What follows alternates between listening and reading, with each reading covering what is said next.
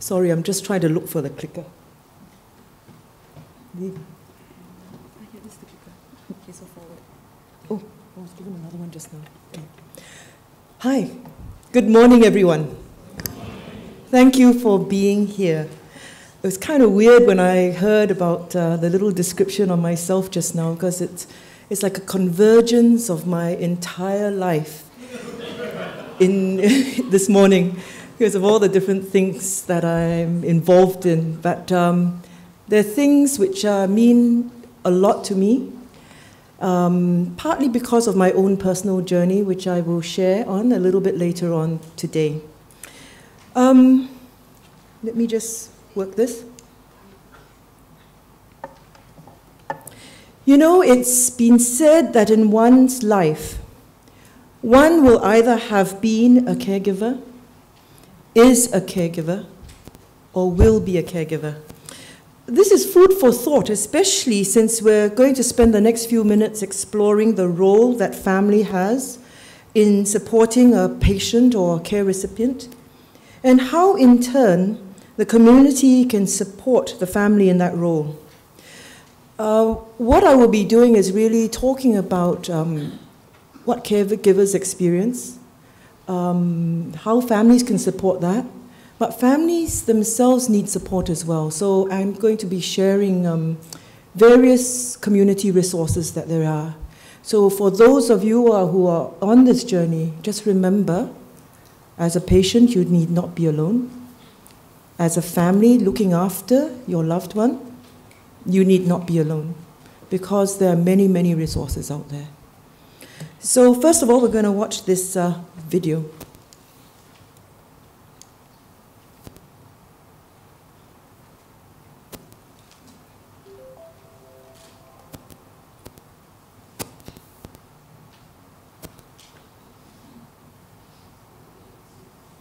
Start out more of a care partner, but depending on the illness, as a Hang on. person, you become a caregiver. Can the sound come on? Excuse me?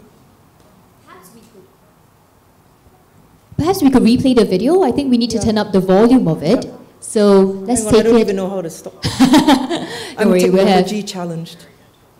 JC down here to help us. Yeah. Okay. Thank you. We do have a very tight relationship with doctors. Whatever it is, whatever specialty it is, whatever may be occurring, we have that kind of communication. We develop that kind of communication. No worries, we're going to You start. are the person. Shall we start from the beginning of the video? The physician. Yeah. No, it's up there. Yeah.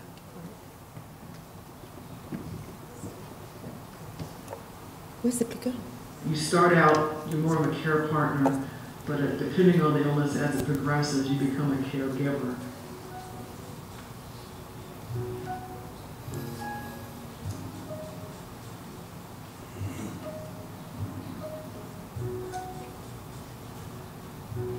Make sure you find a doctor or a specialist that you can talk to and work with, because they're going to become a very intimate part of your family. We do have a very tight relationship with doctors, whatever it is, you know, whatever specialist that we need to be speaking with for whatever may be occurring, we have that kind of communication. You develop that kind of communication. You are the person who's going to be able to communicate the best with the physician. I have a deep spiritual faith in God, and I know that He put me here for a reason. I firmly believe that. I've always believed that.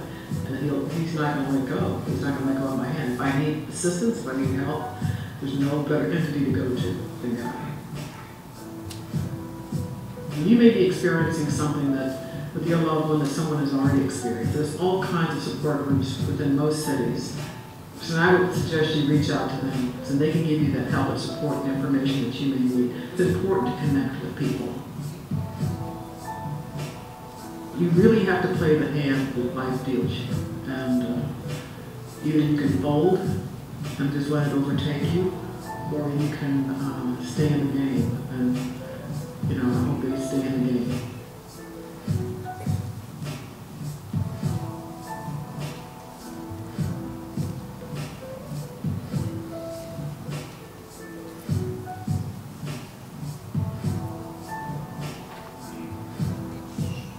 No, I can't move this.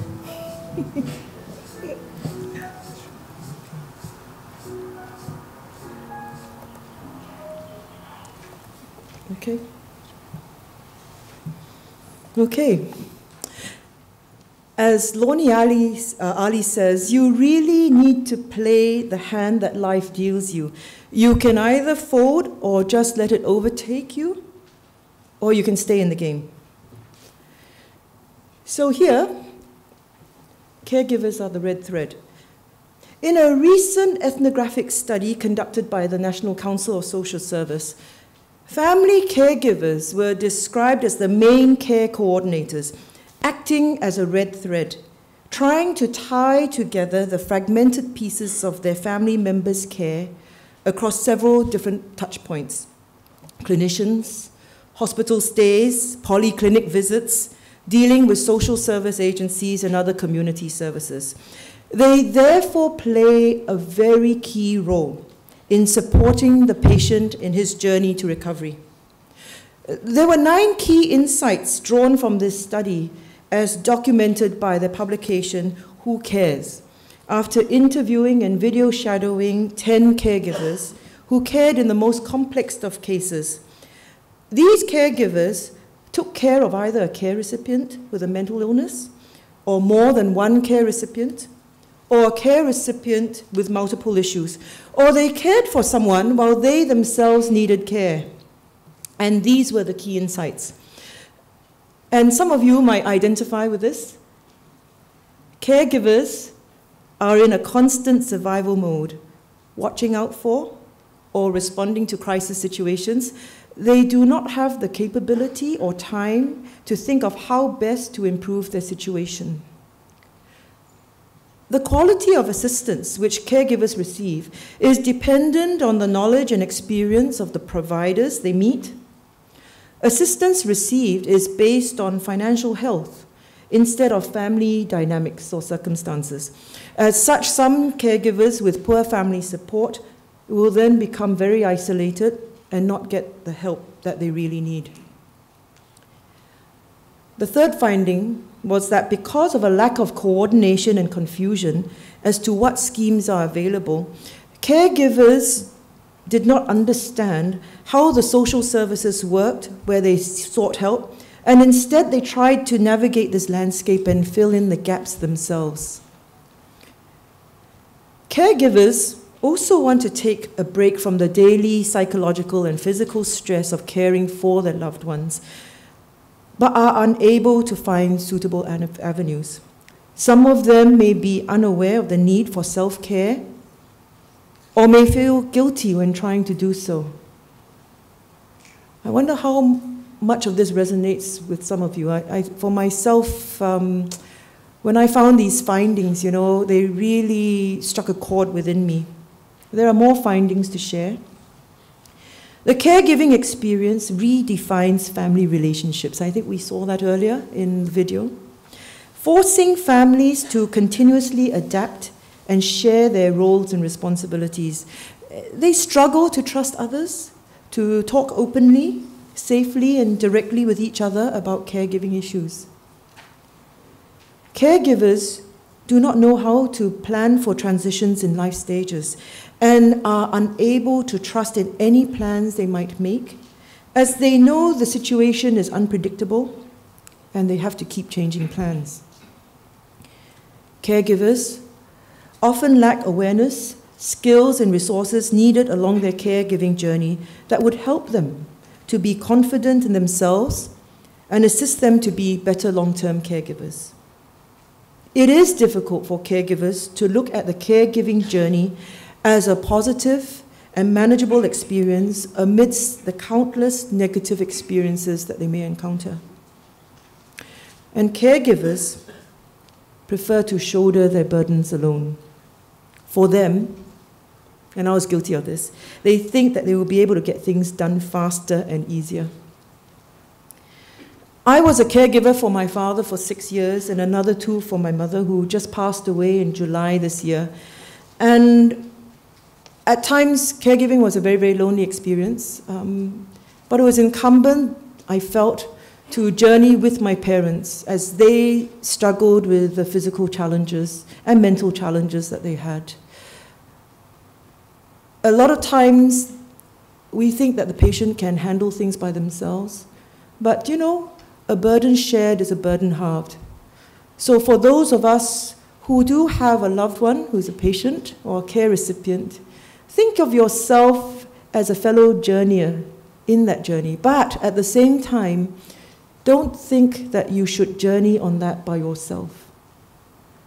There are many people around you, and all you have to do is to show that vulnerability that you have or that you feel, and be able to journey with your loved one in a more effective way. Though caregiving can be a very significantly moving experience for us, our needs as caregivers are very often overlooked. Most times, our healthcare system focuses mainly on the patient, and caregivers who are suffering caregiver burnout may go unnoticed. Caregivers themselves often don't see themselves as caregivers and may not even recognize these symptoms.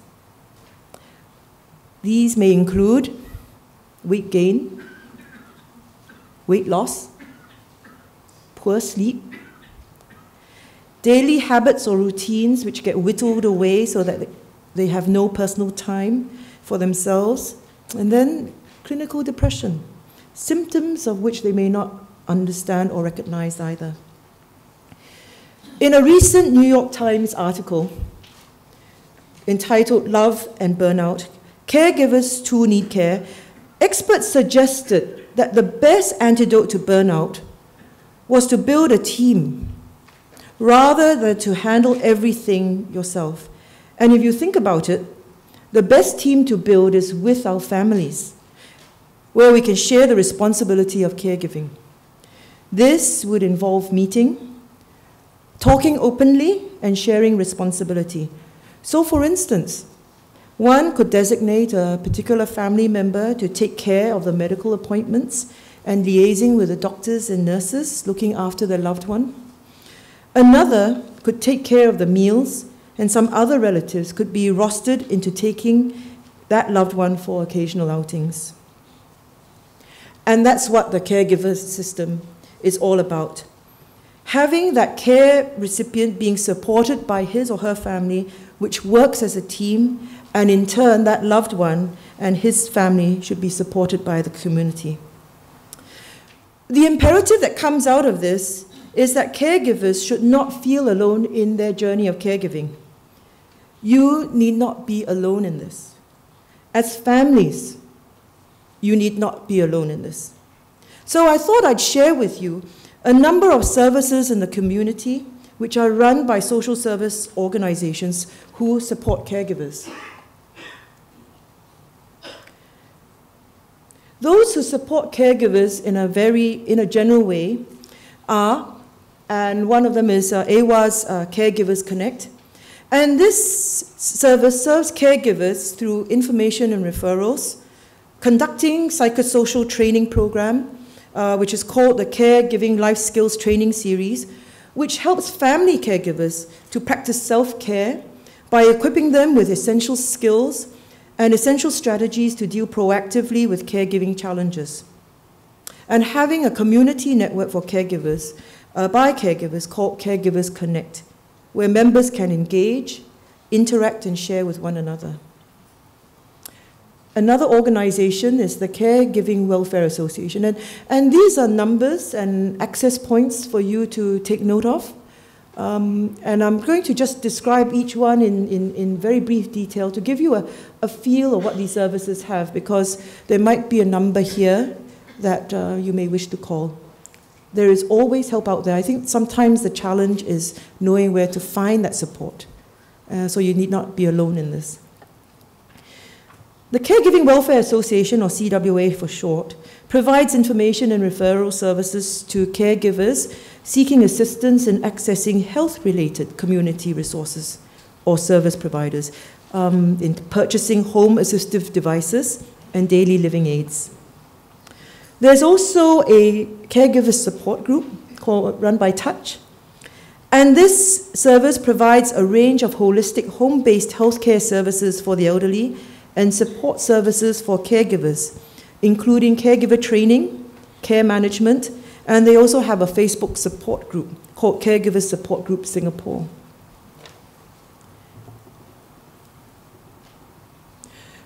For caregivers or persons with mental illness, there is Caregivers Alliance Limited, CAL. I need to declare my interest. I'm a board member of CAL, amongst the other things that I do.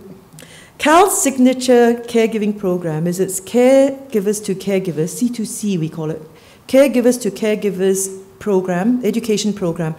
And this is a 12-week free training program which provides caregivers or persons with mental illness with in-depth information about mental illness and how best to care for them. From this program, caregivers also learn how to take care of themselves. They receive emotional support and become empowered in their caregiving journey. For those unable to attend the 12-week C2C program, there is an individualized support program, which we call ITS, where a caregiver support specialist will meet the caregiver in a location convenient to the caregiver to give individual training and support. And CAL also has peer support groups so that caregivers can encourage, share, and network amongst each other. CAL actually does these sessions in partnership with Tan Tock Seng Hospital, here in the hospital. So far, 7 C2C sessions have been completed, and an 8th session will be completed by December of this year. We anticipate that there will be 95 C2C graduates from the sessions, and of the 8 classes graduating this year, 5 sessions were in English and 3 sessions in Mandarin. CAMI, or Caregiver Association of the Mentally Ill, also provides support for family caregivers who take care of loved ones with mental illness. The Alzheimer's Disease Association has a caregiver support center which runs caregiver support groups in English, Mandarin, and Malay for caregivers looking after people with dementia. And Stepping Stones Group in IMH is a support group for caregivers of patients with psychiatric illness. This group provides support, information, and knowledge of psychiatric illness, medication, and general management of difficult behavior.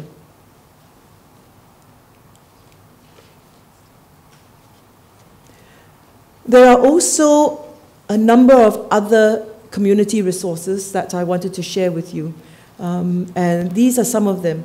So these are the numbers. If you look at them, CREST stands for Community Resource Engagement and Support Team. Since 2012, the Agency for Integrated Care has started working with community-based organizations to set up CREST, to reach out to persons with people with dementia and depression, as well as for caregivers who need the additional support to care for their loved ones. CREST links the community, residents with mental health and social support networks through outreach and education. I believe there are now 10 CREST teams. So these are some of them, okay, which you can contact. Okay? Give you a few minutes to have a look and maybe take note of these as well. So you can see they're all over Singapore.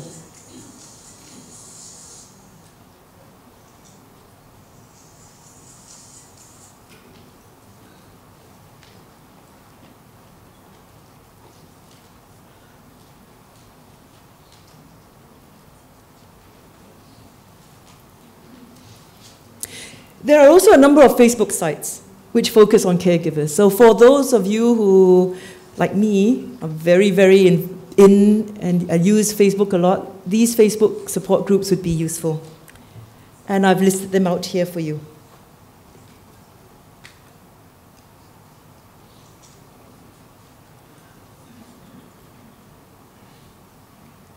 Oops, one more. And these other resources for caregivers include the Singapore Silver Pages. And this is a one-stop portal by AIC, which provides resources on community-based care, financial assistance, and caregiving, including caregiver training courses. There's also a caregivers training grant that you can tap, and this provides caregivers with an annual training grant of $200, regardless of income levels, to attend training to improve their care for their care recipients' physical and social emotional needs. There are also financial assistance schemes, and these include Elder Shield, which is a severe disability insurance scheme. In the event of severe disability, Elder Shield policy holders will receive a monthly cash payout for a period of time, depending on the plan. A severe disability is the inability to perform at least 3 activities of daily living, and these would include washing, dressing, feeding, toileting, mobility, or transferring. So if your loved one has 3 of these challenges, this is a good place to check out. The Assistive Technology Fund also provides subsidies for persons with disabilities to acquire assistive technology devices. There's also LTA Cares, the LTA Cares, which is a fund which caters to the transport needs of working adults and students who are financially and physically challenged. And the Seniors Mobility and Enabling Fund, which is administered by AIC, which provides device consumables like milks and diapers and transport subsidies. ComCare too provides social assistance for low-income individuals and families. And there is the Foreign Domestic Workers Grant, which gives low-income families $120 a month to hire foreign domestic workers. And if the care recipient cannot perform at least 3 ADLs. On top of that, there is a foreign domestic workers levy concession for if you have someone who is elderly or a person with disabilities at home. It enables families to pay lower monthly levies for foreign domestic workers employed to look after that person. And for persons with disabilities, there is a special needs trust company and special needs savings scheme to help plan for your loved one's future. So in closing, I just hope that these thoughts and resources that I've shared with you will provide a starting point to those of you who are caregivers to see how you can share that burden. It's not really a burden, it's a joy to be able to journey with your loved one in this, but just remembering that you needn't do it by yourself. So I wish all of you the very best. And at this point in time... Yes, we'll be taking questions. Yeah. Can we first please give Anita a big round of applause? So we will be taking questions from you over here, as well as friends in the conference room. If you have any question, just let us know. We can hear you, actually, from the conference room as well. So I would like to open up the floor. Anyone has any question for Ms. Anita Fam?